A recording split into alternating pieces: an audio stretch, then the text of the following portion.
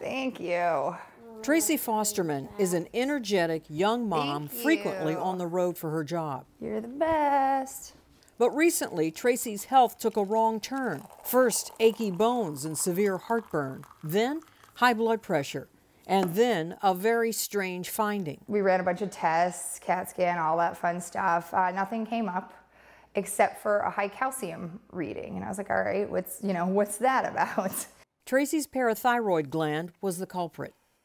Parathyroids are little glands that are typically about the size of a couple of grains of rice. One of Tracy's glands was in overdrive, robbing her body of precious calcium. When you have an overabundance of parathyroid hormone, the body will start leaching calcium from the bones. So Baylor College of Medicine surgeon Dr. Raymond Grogan performed something called transoral endocrine surgery on Tracy. 3 incisions are made in the lower lip, 1 on the midline and 2 at each corner of the mouth. We tunnel down between the skin and the jawbone and then use laparoscopic instruments to go down and remove either the thyroid or the parathyroid that way. The result? The gland comes out with no telltale cross-neck scar. Absolutely.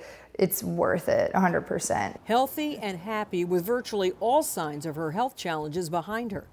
I'm Marty Salt reporting. Might be